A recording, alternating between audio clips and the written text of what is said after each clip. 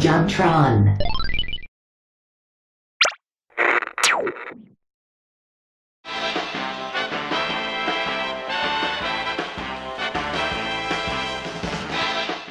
Last time on JonTron. Drama. I'm sorry. We've lost the baby. Oh, God. No, I mean like we've literally lost. We can't find him. He's gone. Romance. God damn it! I love you! What do you mean you love me? Why would you say that? Playing hard to get, are you? Action. You don't want to miss this. Stay tuned for more of JonTron. Wait, hold on. I don't remember any of that happening. That is not what happened in the last episode. What I do remember is that we played a ton of games based on fast food marketing campaigns. But if you thought we were done, oh how wrong you were. Next on the list, the Noid. This was one of the strangest marketing campaigns of all time for Domino's Pizza. What exactly did they think this would do for their brand? If you've ever gotten cold pizza or squashed pizza or pizza that just wasn't right. One time I got annoyed the pepperonis didn't come on my delivery pizza that I forgot to put them on. He loves to ruin your pizza. Well then, he just sounds like a bad guy to hang around then, doesn't he? But at Domino's Pizza, we avoid the Noid.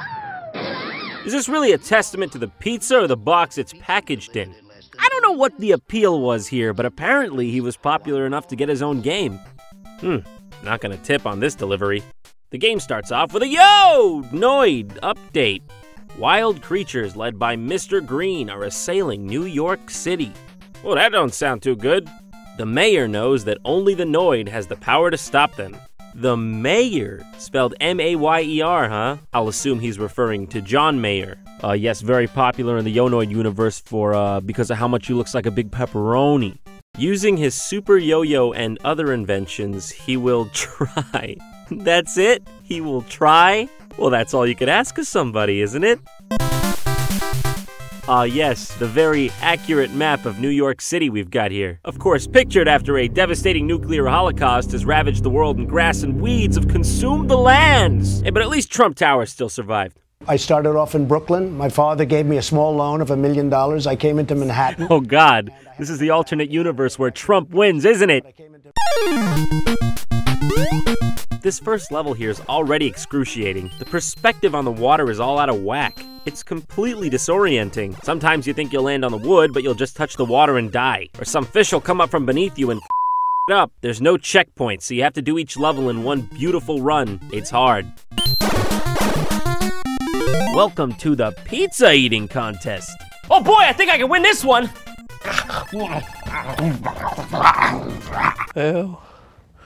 Ouch. Way too much to the pizza. Oh, it hurts real bad. The area champion goes first, huh? What does that mean? After the end of each level, you get to this strange card game thing. Apparently the pink guy's the area champion? I don't really understand the rules at all. How many pizzas do I want? What kind of question is that? Give me them all! From what I can gather, you just pick a bigger number than he picks, and whoever picks the bigger number wins the battle. The first to fill his pizza meter down here wins overall. Pizza meter. I said pizza meter. Don't forget that, ever. Tell that to your kids. Tell that to your grandchildren.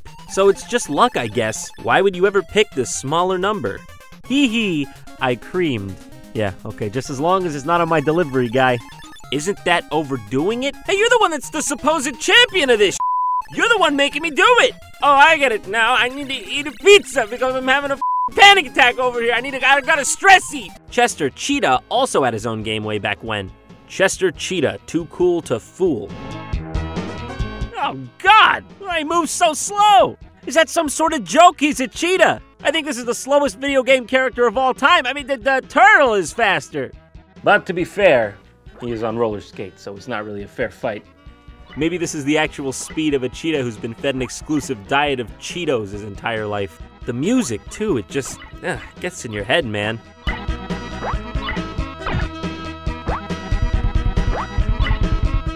If you want to run, which is still not fast, by the way, if you could believe it, it might be slower. You gotta hold down a button, and then he's like, I'm gonna do it. He doesn't even do it right away. It's the most unsatisfying, anticlimactic thing ever. But at least I can hump the ground in a pipe, in a cave. Pipe. Can't get to the exit, but I can do this. Yeah, you ain't touching this. Come back when you're older, Daddy-O. Hey, what about the Kool-Aid Man? He's kind of interesting. Does he have any games? I could have sworn I had something around here, but I thought I misplaced it.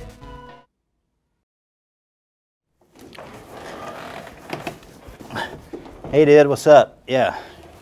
Here's your game, buddy. Your Kool-Aid game here, man. Here you go. I'm the Kool-Aid guy. Yeah, there it is. Oh, thanks. No problem, buddy. Hey, did you want some Kool-Aid before I left, dude? Yeah, okay. You want to try a little Kool-Aid? Okay. Punch me in the liver, dude. What? What? I don't Punch me in the liver! I don't want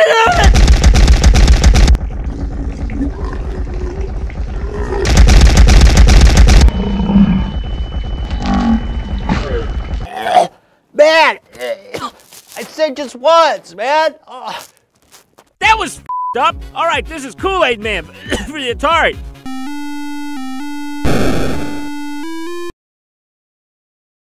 I'm gonna remember this moment for the rest of my life.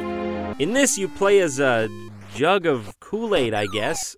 If you touch any of these cherry bomb guys, your pitcher goes all around the goddamn place, bouncing from wall to wall. But occasionally, the cherry bombs stop to take a diabetic, sugar-lined piss, and then for some reason at that point, you can collect them? Huh? What? I can't move anymore. The darkest night has only just begun. I have no idea what just happened. The game just stopped. I mean, I'm in a real loss. It just went black and stopped. I'm not even trying to make a joke here. Can anyone make sense of this? I know it's an old game, but it's not even trying to be coherent.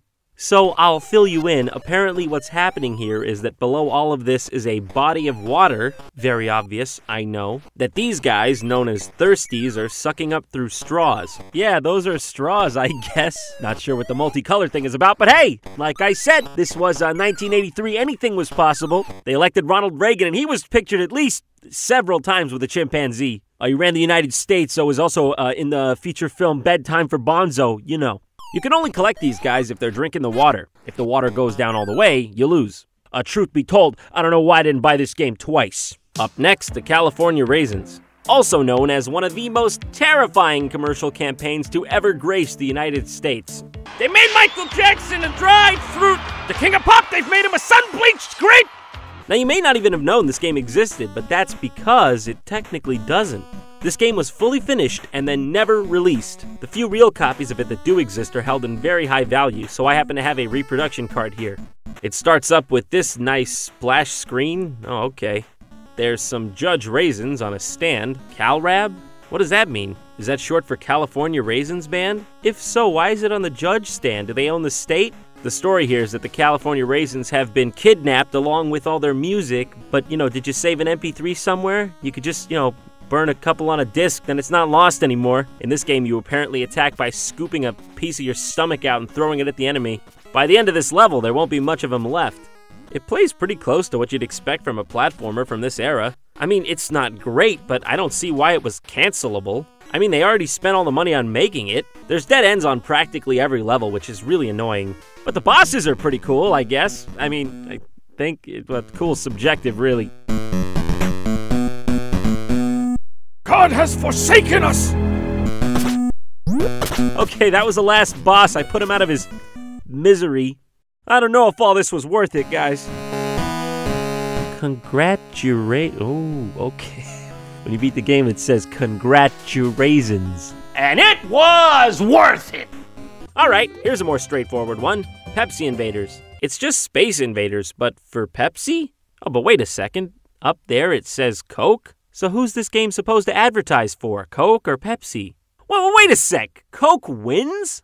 But this is before the game even starts. I didn't do anything. This is irrelevant to the matter at hand. This is just a statement.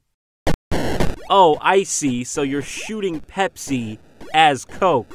You're destroying them. Very subtle, guys. After some research, I found out that unsurprisingly, this is an altered version of Space Invaders. But it was commissioned by Coca-Cola themselves for their 1983 sales convention. In some circles, the game is just referred to as Coke Wins. Probably a reference to that. Nice one, guys. Classy. I'm sure everyone was very impressed.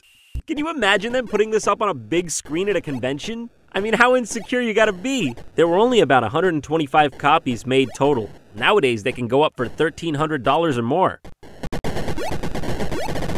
Oh, here she comes!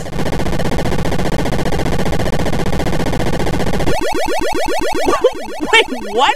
If you wait for the pee to come down and kill you, it just never does. What can I say, guys? You have such a superior product that Pepsi can't even win when it wins!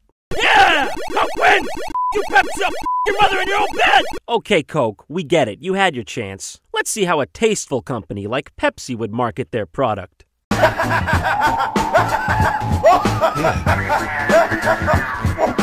Well, now we're getting into some deep shit. I don't know if I'm ready for that also. What? What? What? What? Believe it or not, what you just witnessed was not the confiscated home videotape of a serial killer's mad ramblings. It was an official cutscene from Pepsi's own official PlayStation 1 classic, Pepsi Man. I mean, look at this. This is how it really starts from moment one. It looks like a snuff film or something. As puzzling as it is, Pepsi made the choice to include all this live-action footage as part of the game. The game was Japan exclusive, but all the cutscenes take place in Los Angeles, California with this guy, OG Shoe Nice over here. He speaks English, too. He's subtitled in Japanese. Look, I even found the exact corner he's on here in the city of Inglewood. Represent. Let's get together and make this a hallowed site, huh? Put up a monument or two. It looks like this guy left such a legacy, he ran the whole block out of business. Except for that El Pollo Loco, of course, because let's face it, everybody need the crazy chicken. Hey, what are you seeing there? Actually, don't tell me. I want to keep that part of myself intact. You're doing pretty good. That doesn't mean much coming from you. In this world, everyone relies on Pepsi Man to solve their problems by restocking Pepsi machines. Yeah, okay, checks out. I got a call that a vending machine ahead ran out of Pepsi, and I was just on my way there. Oh my God, that's like real desperation in that man's voice. He sounds like his family's been taken hostage. Whoa, okay, this is crazy. I can't believe I've never heard of this. You run through the streets and even people's homes while collecting Pepsi cans and dodging Pepsi trucks and other obstacles. The comedic timing here is great. It's very Japanese. I don't know though, there's just something unsettling about this. It's got a Truman Show thing going on. There's no music, and everything in this world is Pepsi. They live, they die for Pepsi. Pepsi is the currency, but Pepsi is also the enemy. Pepsi stops us, but it keeps us going too.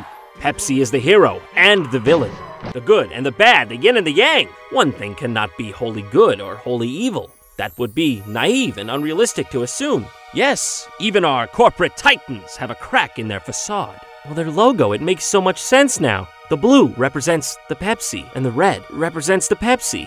And the white represents an intricate inside job carried out by reptilians. Pepsi hung on a cross. He died for your sins. He was then jabbed in the side with a spear by the Romans. And a miracle, what came out was Pepsi. And the Roman soldier, he drank from the Pepsi and he said, well, objectively, I just prefer Coke. And then, 3 days later, the Pepsi was flat. Everything's going dark. Oh, Grimbo, bring me a cold one. Oh no, Grimbo. Grimbo, drink too much. Oh no. Oh, Grimbo. Oh, Grimbo, come back to me. Come back to me, Grimbo.